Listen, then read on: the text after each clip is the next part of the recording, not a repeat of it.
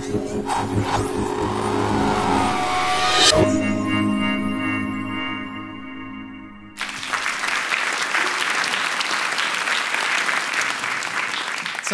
good evening, everyone, and thank you so much for coming. I mean, it's incredible to see this many people here to basically come and see what is essentially a science talk. We're going to talk about something that is deeply familiar tonight, but at the same time, incredibly mysterious. This stuff is something we do all day long. We're engaged in it all the time, and yet I'm loath to think that any of you, or any of us even understand where it comes from or what it is. And that thing is consciousness. Now, philosophers have been grappling with this question for centuries, rolling around all the time. But it's only in the last few decades, really, that scientists have started to have the confidence to really get into this subject. And why is that? It's because of new technologies of understanding the brain. The brain is the subject for the 21st century. New technologies allow us to look inside our skulls, see what's going on in real time, and without having to cut anything open, which is probably a bonus. Now, as neuroscientists gather information and catalogue what's going on in the head and what does what and how the brain does everything it needs to do, they're going to rub up against this question.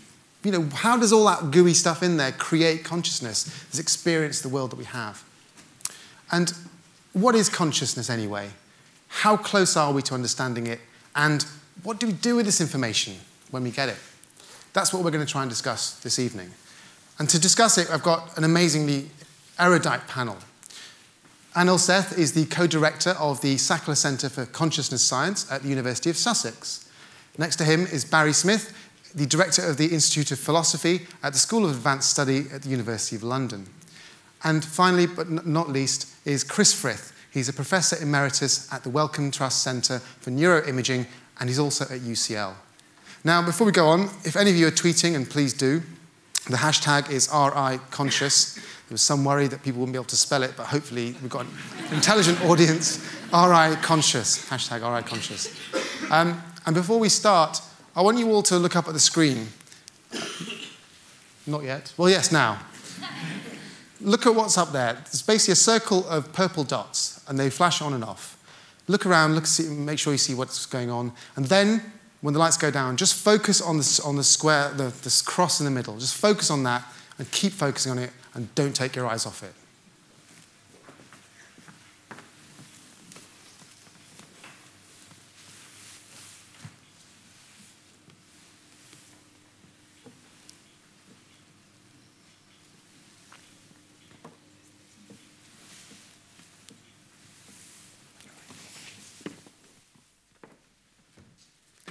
So I'm just going to leave that on the screen for a little bit now. So consciousness, I think, is about the most interesting thing that we can study in science these days. But anybody who's interested in consciousness is faced with the immediate problem of how do we define consciousness? And there are some people who think that maybe we actually have to have a very precise definition of consciousness that everybody agrees on before we can make any progress. But I happen to disagree with that. I think that actually we can make progress without having a very precise definition to begin with, that definitions sometimes follow the fundamental insights in explaining something and don't have to precede them. But I've got to say something about what I think consciousness is, and hopefully it's something we can all agree on a little bit. Consciousness is any kind of subjective experience, the experience of eating a banana, the experience of reading a book, the experience of being a self, and the experience of hearing my voice. These are all instances of consciousness. Consciousness is the appearance of a world. For each of us, consciousness is what fades when you fall into a dreamless sleep at night, and it's what returns in the morning when you wake up. And for each of us, consciousness is literally all there is. Without consciousness, there is nothing at all, no world, no self. Consciousness is what makes life worth living and maybe sometimes worth leaving. This is why consciousness is really the most important and interesting problem we can study. Freud recognized this. Freud, in the early 20th century, noted that there were three, what he called strikes against the centrality of humanity. And the first was Copernicus's work, which showed that, in fact, we weren't at the center of the universe. And then came Darwin, who showed that we weren't apart from the other animals in the animal kingdom, we're all related. And for Freud, the third strike against humanity would have been an explanation of our conscious selves, that which makes us human. And as we progressively naturalize these things, we become more part of the world and less apart from the world. So hopefully you've been experiencing something rather strange here. This is a visual illusion called the lilac chaser illusion, which was developed by a guy called Jeremy Hinton some years ago now. So all that is going on, as Alok said, is there are some magenta circles which occasionally disappear. And if you've been focusing on the the black cross in the middle, then maybe what you will have seen is that gradually the magenta circles, they turn into a green circle that chases around and starts gobbling up all the magenta circles. Did people see that? Yeah? And if you stare at it long enough, then maybe all the magenta circles disappear, and all you see is a single green circle whizzing around. Did everybody see that? That's great. I mean, always a worry whether these things work in different kinds of halls, but it's a Royal Institution, so I'm sure it will. I wanted to show this because I think it's a very powerful example of a subjective conscious experience and how it's something that the brain is generating, constructing, that in this case is quite indirectly related to what's going on actually in the world. And this gives us a way in as scientists to try to understand what the underlying neural mechanisms are.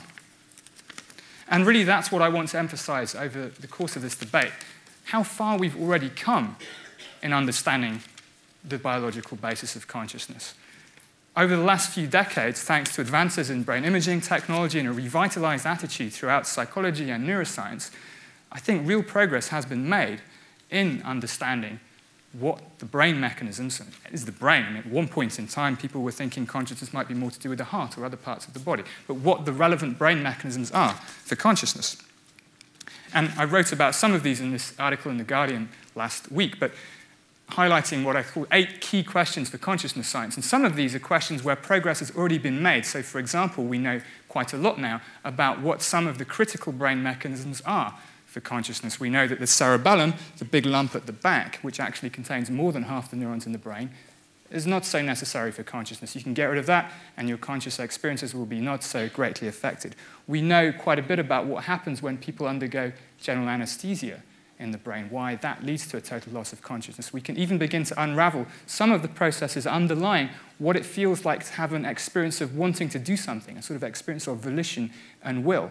And some of these findings are having impacts now in the clinic and in hospitals as we begin to be able to do better diagnosis and treatments and prognosis for people having suffered severe brain injury, and as we'll hear probably from Chris, in psychiatric conditions like schizophrenia, where he's done fundamental work. But as these scientific findings accumulate, we confront the hard problem, which is the theme of this debate. And the hard problem actually has, it's coined by David Chalmers in the 90s, but of course has a much longer history going back to Descartes and Plato. And it's really the idea that even if we understood all the physical workings of the brain, how behavior is generated, everything that's going on so that the brain does what it does, there's still some fundamental mystery about why there should be anything like subjective experience attached to that. Tom Nagel put it a different way as the explanatory gap. And so this is really why consciousness seems so resistant, seems so tricky to explanation. And there are a few responses, and what I want to just offer for discussion later on is why should we be so worried about the hard problem? Often the hard problem is motivated by the idea that we kind of got an idea what it would be like to have a complete description of the brain at all levels of detail. But we don't. We don't really know. Despite the progress that we're making, we don't really know what it would be like to know how the brain does everything that it does. And that's why the science of it's so exciting, because we're beginning to develop new concepts to describe how the brain does what it does. So it may be that once we've got these new concepts, the hard problem doesn't seem quite so hard. Another reason for optimism is looking back at the history of science and something like vitalism. At one point in time, it seemed that the mystery of why animate things, living things, were distinct from non-living things may be resistant also to scientific explanations. Some essence vitale, élan vital might be necessary. And we don't tend to think that way anymore with the development of new concepts. Light, connecting light to vibrations as well, kind of mysterious before we develop the right concepts. And of course, even if the hard problem remains a mystery, there's a pragmatic attitude, which is, well, what do? You know, let's say it's still mysterious why consciousness exists in the universe. We know it does, and we're beginning to realize that it depends on specific parts of the brain. So why don't we just go ahead and study those things? So I want to finish with just by raising a couple of issues that maybe we can discuss later. One is, why do people think consciousness is so hard to study? There always seems to be quite a furore about people claiming to have made progress in studying science, studying consciousness scientifically. The second challenge, and it's related, is what would count as a good explanation?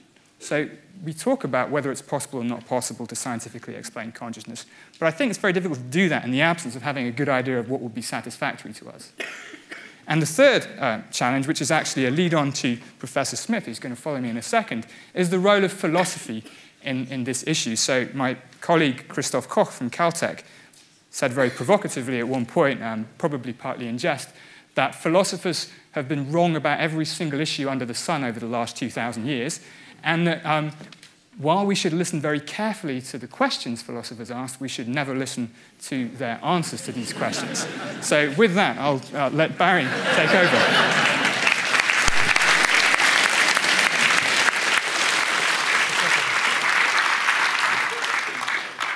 Thanks, Anil. It's a good challenge to pick up from there. So I think it's right that philosophy has made a lot of errors and a lot of mistakes, but we've been going a bit longer than you guys, so we've got a bigger history of mistakes. I mean, if you ask what is science good at, it's good at creating false theories.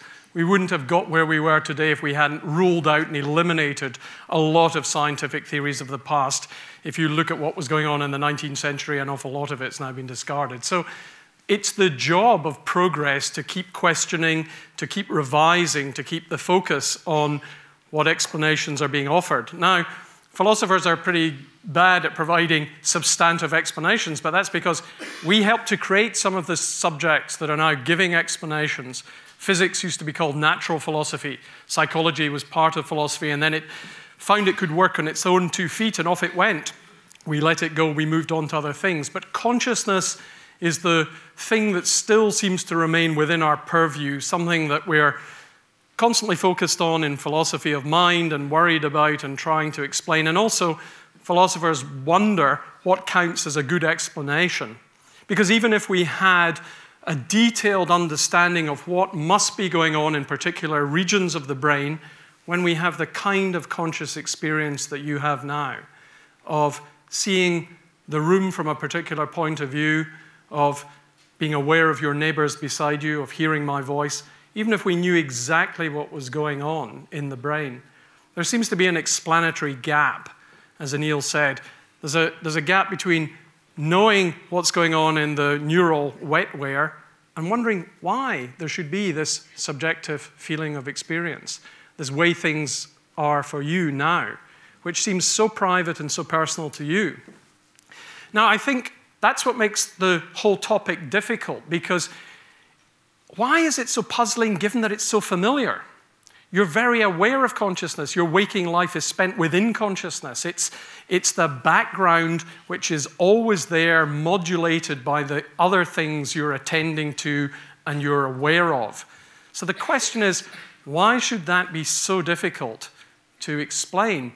And partly it's difficult because when we look at what science sets out to explain, it tries to give an objective conception of the world and of reality, as if giving a conception of that reality that doesn't depend on a particular person and their way of thinking or looking. It's supposed to be something that could be appreciated by anyone, and it's supposed to be describing the world as it is in itself.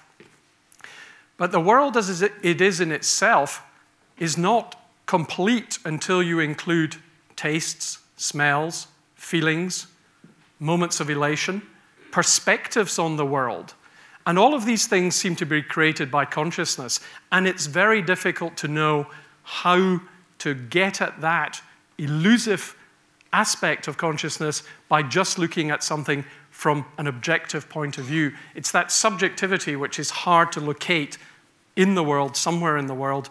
Now, we know it resides largely or is dependent on largely the brain. Of course we know that. But at the same time, we're wondering what the phenomena that we're talking about, what they really are. Because although we're all conscious now, you're conscious of my voice, maybe you're conscious of the smell of the room, the buzzing of the lights, but what are you actually able to do when you turn your attention on consciousness itself? When you try to not just look at people or smell things or feel the seat under your bottom, but try to just think of consciousness, it seems to sort of evaporate. It seems to disappear. It's hard to get at. It's hard to hold in view.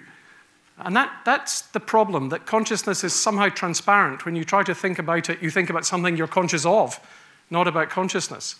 Now, for that reason, William James, the great psychologist and something of a philosopher himself, he said, when we try to understand what consciousness is, and we stop thinking about anything and just pay attention to our own experience, be very quiet, be very still. What is consciousness? He said, it's breathing. It's just breathing. That's a pretty false theory, I think, of consciousness. But you see why he said it. He said it because you can't seem to get anything else. When you do a meditative exclusion of all else in the mind, that's what you're having. Breathing is going on. But of course, he was talking about being aware of breathing. So their consciousness was still there. It was the awareness of breathing that he was getting hold of, not just the breathing.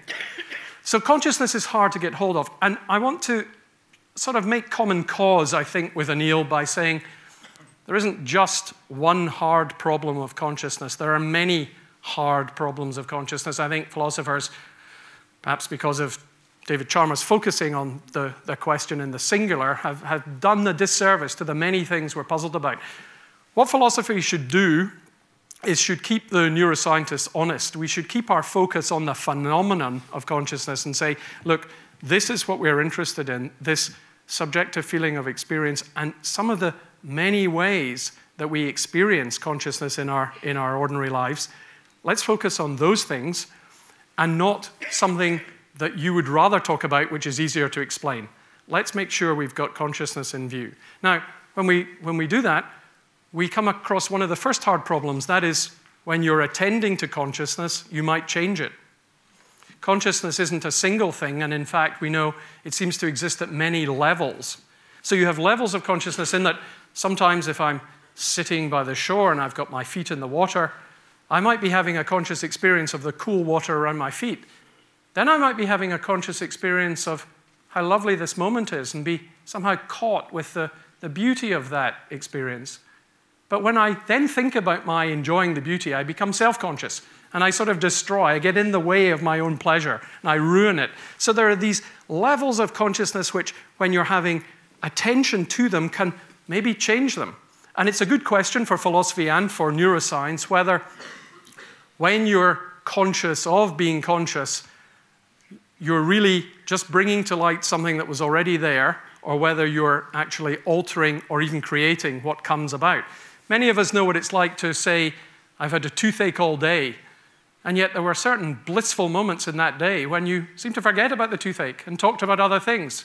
Question, was the conscious experience of pain going on you just didn't notice? Or was there no conscious experience of pain when you didn't notice? Is it the attending to something that makes it conscious, or is it there to be conscious of? Those are difficult questions, and I think philosophers and neuroscientists should work together to try to clarify them. I'll just end with two more puzzling thoughts. We sometimes say consciousness is being awake and aware, but when we're asleep and we're dreaming, that seems like a conscious experience. We're aware of the world that we're inhabiting, strange world, although its strangeness doesn't appear until the morning. We're in that world, things are going on. That's a state which we sometimes describe as someone being unconscious because they're asleep. So think how difficult it is to get consciousness in view. And a final thing that's difficult is, where is consciousness? We tend to always want to talk about consciousness as the inner life, and then we ask, where's the inner life? And we think it might be located sort of behind the eyes. But it doesn't always feel as though it's behind the eyes. If you have a pain in the ankle, the feeling of pain seems to be in the ankle. And yet feelings are conscious experiences. So is consciousness in the ankle? It's a little funny if it starts wandering around. But that should get you worried about just whether consciousness is identified with something inner and especially in the skull, because it doesn't feel like that.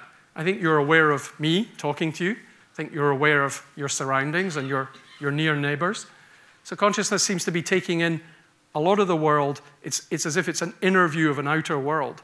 So it's difficult to locate, but it's definitely something that has to be experienced if there is consciousness. So the dilemma for science might be put something like this.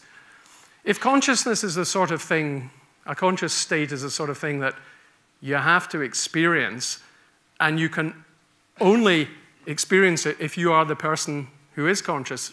So if there's consciousness going on in someone, it's that person that must experience it, and it's accessible only to them, only to them. But if it's only accessible to them, how could science study it? That's one of the horns of the dilemma. The other horn of the dilemma is if science can study consciousness, won't it always leave out something that seems to be part of fully understanding it, namely what it's like to experience it, what it's like to be in that state? If you describe everything about it and you give a good explanation of that conscious state, but you leave out what it is to experience it, something that seems only the subject can have, haven't we left something out of the story? So either we stick to the experience and we don't seem to have the tools to describe it in science, or we describe it in science and we seem to leave the experience of it out. That's the dilemma. I don't think it's irresolvable, but I think we have to somehow find a way to drive between those two horns. I'll stop there. Thank you.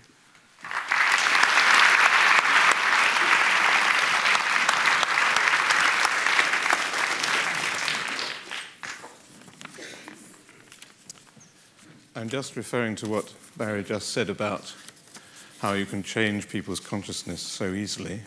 Apparently one of the best ways of, if you want to be nasty to someone, is ask them, how happy are you feeling? Because it will definitely make them feel less happy. So I don't think we have any idea how activity in the brain enables us to have subjective experiences. And the troubling thing is that we don't even have any idea of what a satisfactory answer to this question would look like. On the other hand, I do believe that by studying the brain and by studying behavior, we have learned a great deal about the nature of consciousness in the last 50, 100 years or so. And this follows on from what Anil was saying, that first of all, we discovered that the Earth was not the center of the universe, and then we discovered that man was not the unique feature of the animal world. And I think finally we're discovering that consciousness is actually a rather small part of the mental activity that allows us to behave and to be human. And most of the work the brain does is not actually associated with consciousness. And I guess my hero in this respect is not Freud, but Helmholtz, who actually gave several lectures in this very room about 150 years ago. And he invented the concept of unconscious inferences to explain perception.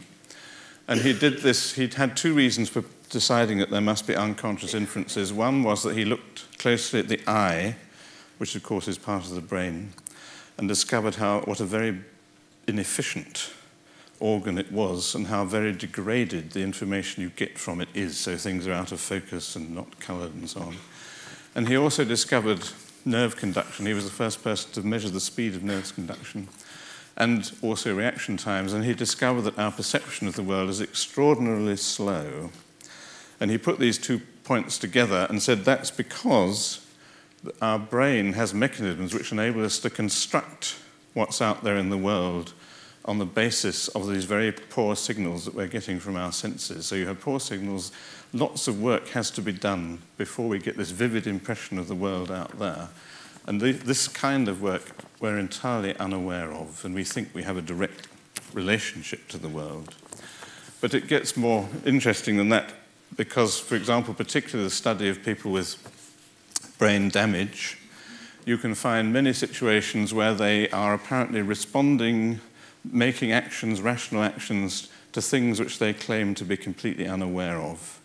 The famous example is patient DF, who has damage to the inferior temporal lobe, which has caused her to be unable to recognize objects because she cannot see what shape they are. To the extent that if you give her a slit and say, can you line up this rod with that slit, she's at chance. She has no idea what the orientation of the slit is. But if you ask her to put her hand through the slit, she does it with complete accuracy and rotates her hand before it goes into the slit into the right angle. So this is an example where there is information about something about the world that can be used to guide her actions, but apparently does not emerge into consciousness. And there are many examples like that. And of course, you can find that exactly the same thing is true of people with perfectly normal brains, but of course you have to use much more subtle experiments. In the case of the brain damage, things are revealed in all their starkness. And because Tony Marcel is sitting up there, I have to mention that one of the key experiments along this was in 1983, when he demonstrated that people's behavior is affected by words which they have not been aware of seeing because they are presented so briefly. And there are other features of that, the apparent lack of need for consciousness. There's a famous Libet experiment showing that the brain, to put it in quotes, is actually deciding to lift the finger before we're aware of making the decision.